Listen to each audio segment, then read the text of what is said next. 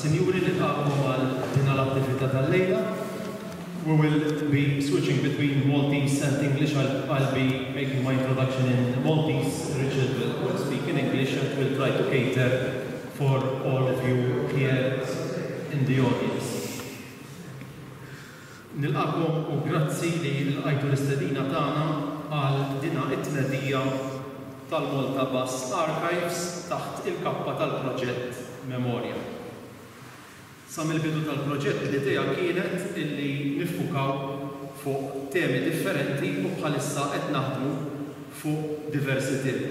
Il-proġett ġenerali huwa l-proġett Memorja li huwa proġett tal-Arkivi Nazzjonali. Taħt tal-proġett imbagħad hemm diversi temi u għal kull tema għandna grupp ta' nies li qegħdin jaħdmu fuq dik it-tema. Bħala temi tajjeb insemmu il-temi prinċipali li f'dejna naħdmu fuqhom. Għandna tema dwar il-relazzjoni bejn Malta u Lampedusa, tema oħra dwar in-nisa fis-soċjetà, esperjenzi ta' barranin dwar Malta, it-tieni gwerra dinjija, l-amministrazzjoni pubblika u għandna tema oħra interessanti ħafna dwar id-daqq ta' qnien. Konna kultant fortunati imma dejjem għaqlin li għal diversi temi sibna nies u persuni esperti u appassjonati biex tawna palata fil-ħidma tagħna. Iżda jekk konna x-xorti jenitna fit-temi l-oħra żgur li jenitna fil-qasam tas-suġġett li ħanitkellmu dwaru l-lejla, il-Malta Bus Archive, għaliex il-persuna ta' Richard Stedall sibna żgur persuna li appassjonata u illum il-ġurnata hija wkoll esperta fuq dina il-linja. Kien hemm l-ixju l-oħra ta' kif ħan ikkollaboraw għaliex aħna ovvjament entità governattiva l-Arkivi Nazzjonali jaqa' taħt il-Ministeru tal-Edukazzjoni, però mbagħad is-settur fejn jinsab id-dokumentazzjoni, fejn jinsabu l-files kollha huwa mbagħad il-Ministeru tat-Trasport, Infrastruttura u Proġetti Kapitali. Allura poġġejna flimkien iż-żewġ ministeri u nixtieq hawnhekk mill-ewwel nirringrazzja lill-żewġ segretarji permanenti, il-Sur Christopher Kutajja min-naħa tal-Ministeru tat-Trasport u Dr. Frank Fabri min-naħa tal-Ministeru tagħna tal-Edukazzjoni, illi laqgħuna iltqajna magħhom kemm jiena kemm Richard Stedall u dawn mill-ewwel sabu soluzzjoni loġistika li mhux dejjem tkun daqstant faċli fiċ-ċivi biex permezz ta' kuntratt għandna magħna lil Richard Stedall għal biex jiffaċilita, l-iskop huwa li jiffaċilita mhux li jagħmel ix-xogħol kollu. U din l-attività tal-lejl hija proprju parti minn dina il-kollaborazzjoni. Għalaqna sena minn il-kollaborazzjoni u llum qegħdin niċċelebraw il-kisbiet sa issa u wkoll inniedu formalment dan il-Malta Bus Archive fih dan il-proġett Memorja ta' l-Arkivi Nazzjonali. Iżda sabiex jgħid aktar dwar il-proġett, il-ħidma u l-emozzjonijiet li dal-proġett qed iqanqal, nistieden proprju lis-Sur Richard Stedall ħalli jagħmel il-preżentazzjoni tiegħu. Għandna preżentazzjoni ta' madwar 20-25 minuta dwar x'sar s'issa minn meta beda l-proġett sal-ġurnata tal-lum. U mbagħad nagħmlu l-konklużjoni wara nistidnukom tibqgħu magħna wkoll għal ftit drinks u tkomplu tiddiskutu dan is-suġġett. Richard, I invite you to do your presentation, then I'll do the closing remarks after you. Okay. Right, what I'm going to do is I'm just going to move this stand out of the way from that. Although it does make it now look as though I'm about to do a song, so I promise not to sing. Right, okay.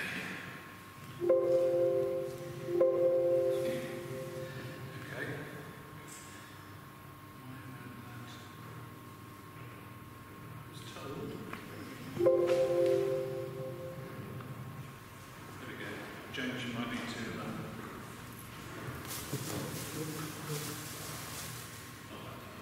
Thank you. Okay, this will be a brief presentation, hopefully only about 20 minutes or so.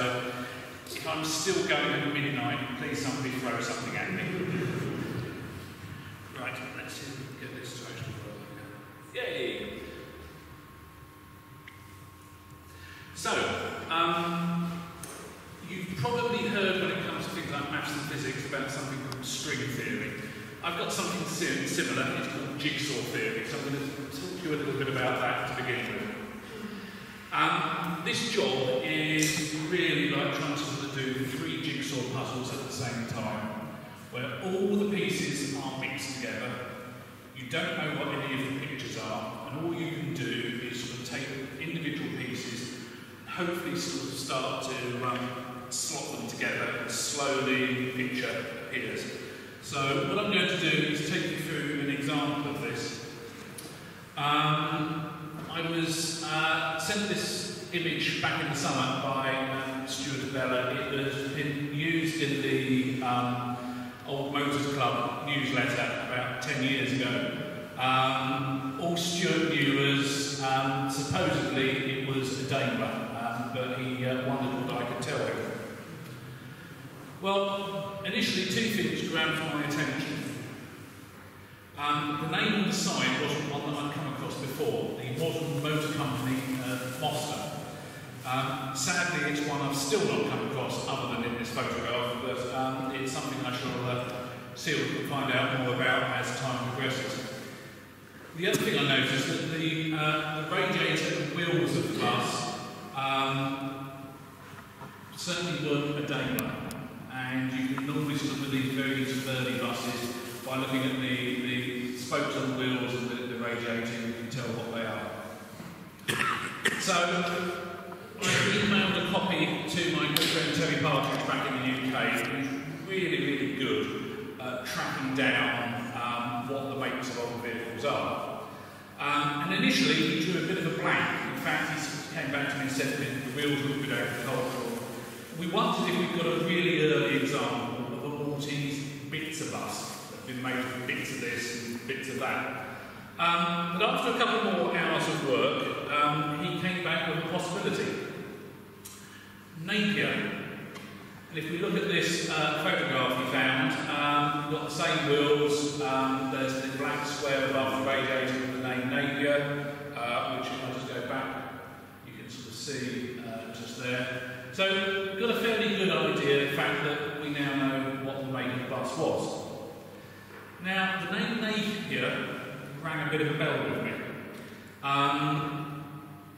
In the sort of late part of 1941, early 42, there was a huge need for additional trucks and vans over here, and a lot of long withdrawn buses were resurrected and put into use. I've been going through a number of the old files at Transport Malta, and I remembered that I'd come across 2 that were Napiers. One had formerly been 145, and the other one 207. Now, the number 145 also rang a bell, because looking through my research notes, I've got a note about the vehicle that replaced the Napier, which was a Chevrolet. And that was noted as operating between Mosta and Valletta in 1929. At this point, I started going click with the jigsaw puzzle pieces because, obviously, the photograph mentioned Mosta on the side, and if you sort of really sort of squint with a little bit of sort of luck and things, I think you can just about see a number 5 there, where the registration plate should be. So I thought to myself, okay, not 100% certain, but I think we've probably got bus 145. Now, the National Archives here also hold a number of what are called commissioners' occurrence books from Malta Police. Not all of the areas are here at the moment, but probably around about half the island is covered. And a quick look through sort of the research I've done through those so far, I found a 1924 entry for bus 145, and it includes here we've got the name and address of the driver, and lo and behold, he lives in Mosta. Just as a matter of interest, he was fined 2 shillings and 6pence for failing to display the vehicle's licence as per the regulations at the time. These occurrence books are full of what today would be really sort of quite minor sort of infringements of the rules and things. But they're absolutely vital in the research I've been doing, because it's a case of vehicle records before about 1931 don't exist. So therefore we have to look at other sources of information for these really early buses. And I've now got over 2,500 mentions of buses between about 1905 and 1930 out of these police and college books. And again, I've barely scratched the surface with these at the moment. So, putting all these pieces together, we've probably got a photograph of a Napier bus that was registered 145. Would have been new in the early 20s. A lot of these sort of early chassis and things were World War I military lorries. It was replaced in 1928, stored until October 1941 when it was resurrected. Fitted with a Ford engine, and it became a van. What's interesting is the fact that actually it remained in use as a van until 1960. A lot of these sort of wartime conversions, emergency conversions things, barely saw out the life of the Second World War. Now, what is also is quite often in these photographs, the guy stood by the cab is either the driver or the owner, or in most cases, same thing. So therefore, from the entry in the Police of Collins book, there's an extremely good chance this is Angelo Scicluna of Mosta, who was 28 in 1924. And if we sort of add a couple more pieces to the jigsaw, the Scicluna family in Mosta, certainly by the 1930s, Joseph was the main importer of Rayo truck and bus chassis. And the company that he set up still exists in Mosta today as a shop providing bearings and a few other sort of automotive type parts and things. So one of the things I shall do is contact them and see if they've actually got any records going back to Joseph in the 1930s. Certainly his name is cropping up an awful lot in the paperwork from the 1930s in the vehicle files. So it's amazing how from just one photograph and then pulling together information from all these other sources, we've been able to pull up quite a comprehensive story about this particular old bus. So the other thing I just want to quickly cover is about the Memorja interviews.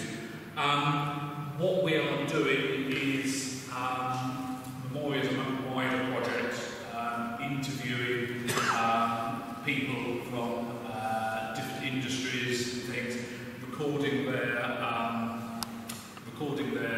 memories and things. And what we've done is we're doing interviews with retired bus people as well. We've only recently sort of started that. We've got 3 interviews done so far, but we've got a lot more in the process of being done. I'm just going to sort of take you through a little bit quickly of the process, and then at the end of this, we've got about a 2-minute clip of the first person that we interviewed. So the oral history process is we go and we identify people who have got a story to tell, and most importantly, are willing to talk. We don't want to force anybody into doing this process. So the first thing we do is try and get some answers to some basic questions. What part of the industry did they work in? Were they conductors, drivers, owners, bus builders, importers, anything like that? What period? We've got a series of about 150 questions on our list, but no one person would have all of those questions. So, for example, if they were still working in the industry when Arriva took over, there are some questions that we can ask them about that. If they retired in, say, the 1980s, there's no point in asking them questions and so on. Finding out also sort of what they remember. and do they have any photographs, documents, or other items of interest? Because it's amazing what people have got. You know, even just one photograph can be really, really important in, again, you know, sort of finding a piece of the jigsaw coming together. For some, we just sort of make some detailed notes, but for most other people, we sort of start to go through the interview process. So for potential interviewees, we go along and do a pre-interview meeting, which is basically talking them through some of the questions that we're going to ask, so that basically nothing's too much of a surprise to them. Again, it also helps us target which questions of our big long list that we're going to ask them. And then we carry out the interview, or in some cases, several interviews. If people have been in the industry a very long time, have got a lot of very interesting stories to tell, rather than sort of try and interview them for, you know, a couple of hours and getting tired and fed up with bits and pieces, it's much better to sort of do a couple of interviews of shorter length and get the entire story down. So then the post-interview process, we need to transcribe the interviews. Extra step for me is that they need to be translated into English. We do all the interviews in Maltese so that the conversation will flow more naturally. It doesn't matter over here how good somebody's English is. Maltese is their natural language, and they're going to be far more comfortable speaking in Maltese. Also, at the end of the day, we want to try and capture any sort of phrases or terminology which are unique to the industry. So, as I don't speak Maltese, James has been helping out very kindly during the first couple of interviews, but Paul has volunteered to basically be our main interviewer going forwards. He's just undergoing some training at the moment. In fact, he's been here this afternoon doing the latest leg of that. But it means the fact that we can then, the aim is to try and do at least 2 new interviews a month, more if we can, but obviously we need to sort of work with sort of availability and bits and pieces. So once interviews have been sort of translated, we then also follow up where necessary with further questions. So once I know exactly what's been discussed, it may be that something has come up that we knew nothing about, and you know, it's worth going back to that person to ask them a few more questions on that particular topic. And then we document and deposit any material donated with the interview. So the oral history process, we're following quite a strict process as prescribed by our friendly expert, John at the university. He is probably, he's hiding at the back there now looking rather embarrassed, but he's probably the best expert we've got on the island on the whole process, so we've been following his guidance quite carefully. The transcription process also has to follow quite some strict rules to make sure that it's all done in a proper way. Some interviews we're actually recording as video. For those who don't wish to appear on camera, we can obviously just do it as an audio-only interview. And I've mentioned about how the fact that we've got about 150 questions. We are including questions on sort of social and family backgrounds as well. Partly because it's a case that we want to sort of try and build up a picture of, you know, sort of how people sort of got into the industry, and you know, sort of how if a pattern and picture can be built up based on you know, sort of people's background and upbringing and things. As I say, we're also collecting, copying and scanning photographs and other items of interest, such as things like bus tickets. Here's a few examples of some of the other things that we've got. This marvellous photograph was found in a police file, and it's one of a series of 4 photographs which show the drivers and conductors' summer and winter uniforms. These photographs went to the local police stations, And one of the jobs of the local police was to make sure the fact that the drivers and conductors were wearing their uniforms as prescribed. And they had photographs to know what the uniform should look like. I get the impression not too many people necessarily looked quite as, sort of spick and span as that, but people could be fined for not wearing, for example, their uniform cap. And the fines got higher for repeat offenders. We've got a picture here of one of the police buses. It's a Thames bus, basically, pretty much along the same lines of some of the route buses, but a shorter one. And the police had 4 of these from the 1950s up to the 1970s. We've got information out of the Times of Malta. The Times of Malta have got PDF archived copies of their newspapers going all the way back to the early 1930s. So I've taken out a subscription for access to that, and found a lot of information in their newspapers.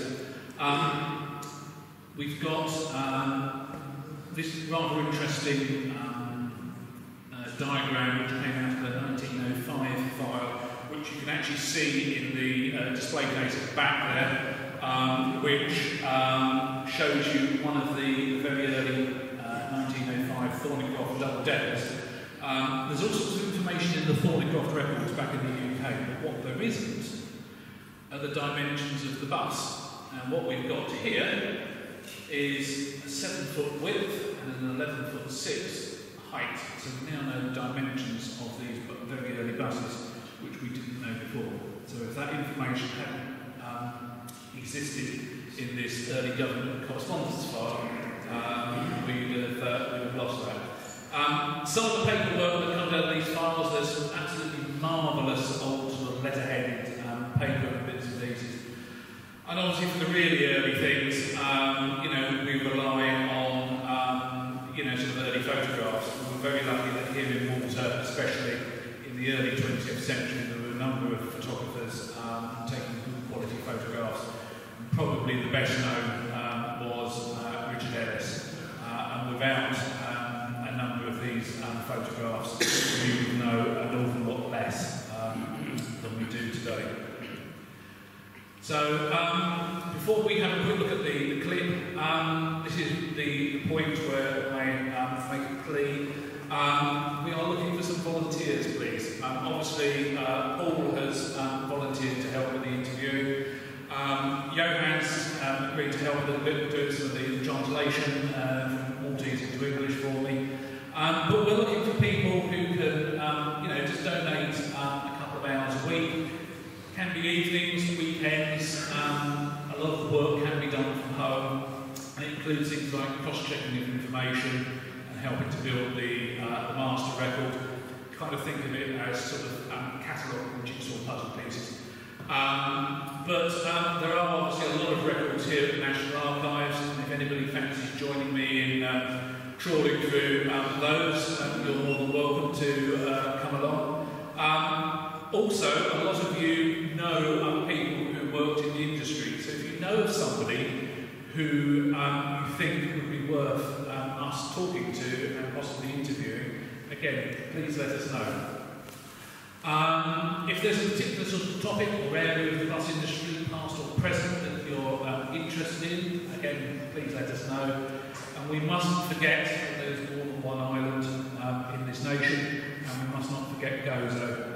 That's one of the things that I should be working on over the next couple of months, is making sure the fact that we start to talk to people on Gozo.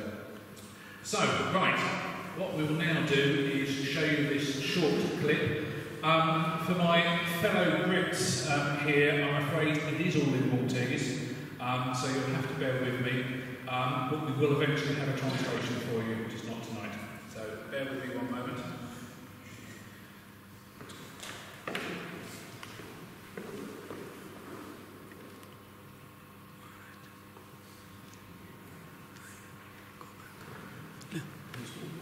Before we start, just to explain who this is consigliere Sergio Mamo, Paul's father.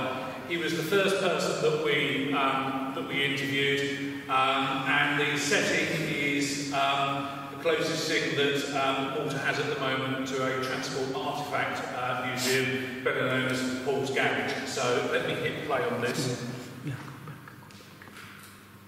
Oh, yes, it's not spotted.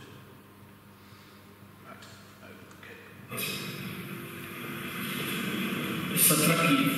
تتفقد كيف يكونوا زينين من الجو من برا كانوا نفهم افتكروا هذا الخادم من الجبل تاع الكافيه وريس كافيه وبوفل من جبل كان ديستنيشن جبل هذا كانوا دخسمين كل ده بيطلع بيطلع اللهم فرق الكلامي كان مثلا كان سؤال عليه كلمه دلميشيه كان يخاف معاه الشرطه كانوا فكان كتبان فيه في الطارق ولا بيرسلوا لكم بالزبط بكفيه بكفيه كانوا يكونوا زبطات معايا يزبيعوا الزجاج كيف كانوا بيتباع فيه كانوا معايا من هذول كانوا بيتباع فيهم كانوا الباستيون هذا الشيء مثلا كنت نجيهم هنا عن تحتاجوا بالطعام هذا الأولمية ماذا هو بالفيول وماذا براكبين على كنت نجيهم هنا يبقى لازم نقول ما تتسوى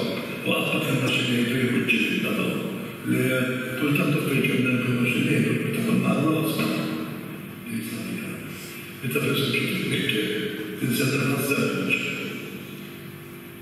ولا تتذكر ولا عمل ليس مقصود بالقرآن ولا تعطون سواء كنا نرد بالكلمات صار كلام ذكر تتذكر بالتشبيه يوم الشريف كان بالكاد وما يقدرش يا رب مثل السؤال ده بدون نفسيا صعب بين ما انا كنت انا بجاوب كان نمشوا مش كلام اللي خدت شرع فيسام بس كل يوم لا وكل حد الزلاليه تسجيوي خاصه كل هذا بجاوب ومن هذا ما يريد تكتب شيء يكون بالتراكتر من هذا المسان جورج باش نوضا وجلس التسجيل تعبيا ما يقول شلون كيف تجي نبدلوا باش نطفص العشيه ونسيبوا لي عند نهار السنين الجوله الاولى ماذا كيف هذا تكون ضروري بالجسدي بالكلاميه وبلا بصر كذا رسميا هذه ماريا سانتسما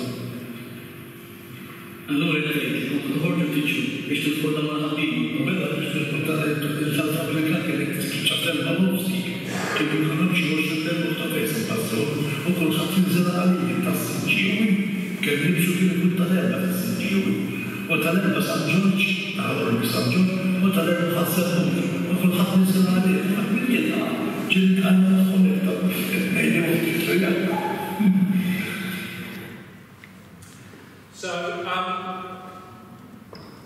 Sadly, Pons can't be with us tonight. He's feeling a bit under the weather. Paul, please say to your father the fact that we've missed him. We hope he's feeling better soon. So, as I say,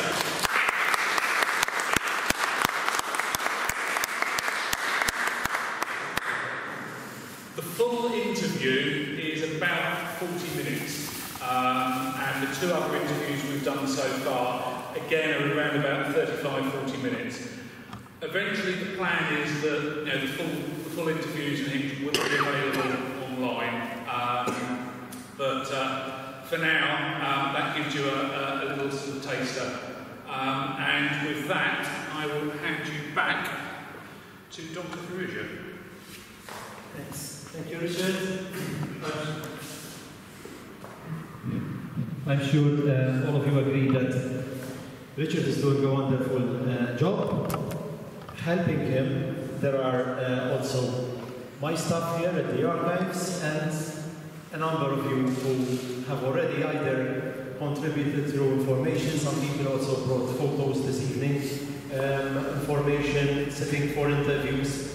Whatever type of help you are giving us to this project is more than welcome, and definitely this project will be successful if we build these collaborative approaches. We cannot really pretend that we are experts in the topic. all of you over here are the experts, and your help is more than appreciated. Sernal, I'm closing with a couple of thanks for those who helped us. L-għonet nirringrazzja s-segretarji permanenti, Dr. Frank Fabi fil-Ministeru tal-Edukazzjoni u s-Sur Chris Kutajja fil-Ministeru tal-Trasport u Infrastruttura u Proġetti Kapitali, għaliex kif għad fil-bidu kienu huma li tawna il-mano libera biex naħdmu u noperaw fuq tal-proġett. Professor John Kirkhope, li jgħat anke through collaboration agreement li għamilna għall-Università joffri l-għajnuna tiegħu mill-aspett ta' metodoloġija tal-oral history, anke ftit qabel dal-talk tal-lejla kienna session oħra ta' training il-volontira. Minħa tal-Transport Malta nixtieq nirringrazzjaw l-dirigenti u l-ħaddiema kollha ta' Transport Malta għandna rappreżentant il-Sur Konrad Pulleman għalejna li fetħu l-gubien tal-uffiċċji tagħhom għas-Sur Stedall biex inkunu nistgħu nibdew naħdmu fuq il-files, qed nitkellmu fuq eluf kbar ta' files huma case files ta' kull vettura li daħlet f'Malta, illi kieku ma kienx dan proġett sfortunatament kienu jibqgħu fl-istat li kienu. Bil-mod il-mod bdejna biex dan il-proġett wassalhom għall-analiżi u għall-tindif u għall-sorting li hemm bżonn. Sinjura Marjan Debona wkoll min-naħa tal-Dipartiment tal-Works, illi wkoll li qiegħda tagħtina aċċess għal-files fil-Public Works. Il-ħaddiema tiegħi ġa ringrazzjajthom, ħaddiema tal-Arkivi Nazzjonali li qed jaħdmu mbagħad fuq il-proġett Memorja, b'mod partikolari James Baldacchino li qed iservi tal-amministratur ta' dan-proġett. Diversi nies oħra kont minnhom issemmew Paul Mamo, ħabib antik tiegħi li trabbejna flimkien u nies oħra li qed ikunu intervistati u minnhom sirt nafhom illum. U bħal da s-suġġett irid infakkar għandna dawk il-4-5 suġġetti oħra li qegħdin naħdmu fuqhom, volli li minn minnkom ikollu informazzjoni dwar dawk is-suġġetti, pereżempju l-proġett tat-Tnieper huwa proġett interessantissimu għax diġà sibna volunteer rated li tagħna ir-recordings tal-Tnieper kollha ta' Malta fil-festi speċifiċi, il-recordings li ġabar fuq medda ta' xi 20 sena ta' kull lokalità għandna kull kampjena u kull ta' modi differenti li saru f'Malta. Ġifieri il-volontarjat hawnhekk huwa ħaġa ta' barra minn hawn. Ma ħsibx li hawn pajjiż ieħor fid-dinja li għandu xogħol bħal dak dokumentat fl-Arkivi Nazzjonali tiegħu. Kollu sar volontarjament, dal-bniedem ma ħax ċenteżmu wieħed ta' dak ix-xogħol kollu li għamlu. Li qed nagħmlu aħna qed noffru repożitorju fejn dak il-materjal jiġi salvagwardjat u nagħtu mbagħad l-għajnuna arkivistika l-għajnuna akademika biex ix-xogħol ma jibqax sempliċement ħażna ta' informazzjoni, però jsir sors mbagħad illi wieħed jista' juża. U pratikament l-aħħar ringrazzjament ilkom kollha li ġobhom tiġu hawn il-lejla. A word in English also for those worthy guests. I know there are a very good number of persons from abroad with us. Thank you for joining us. Thank you for the support you are giving us through Facebook, through sharing of information. A bit of information about an activity that we have today week. Today week we'll be organizing a session here, which Richard is calling a drop-in session, whereby anyone who is interested in this topic can come over here. I think it's from 3 to 6, am I correct? From 3 to 6 here in the same place. And anyone who is, of course this was an event by invitation tonight, but that event is open to the general public. Anyone who has photos, information can come over, so do pass the word to other people. They can come over, there's no need for appointments, and speak with Richard and with the other team, sharing the information. On the same day at 6, there will be basically this presentation or a similar version of this presentation for the general public. So the idea is to get the message across. Thank you very much. Thank you, Richard. Again, maybe you want to add something, please? I just want to say, obviously, there's thanks to one person who wasn't in the list, and that's the boss himself.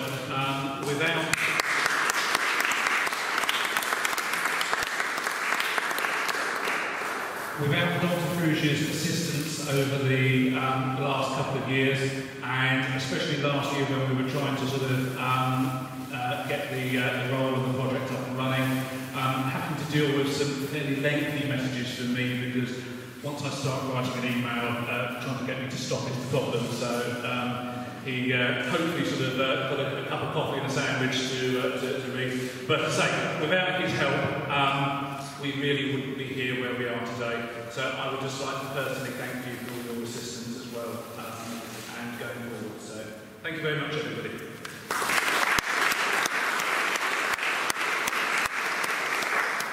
We invite you to stay with us, those of you who can stay. We have some wine and we'll continue the discussion over some wine. Thank you.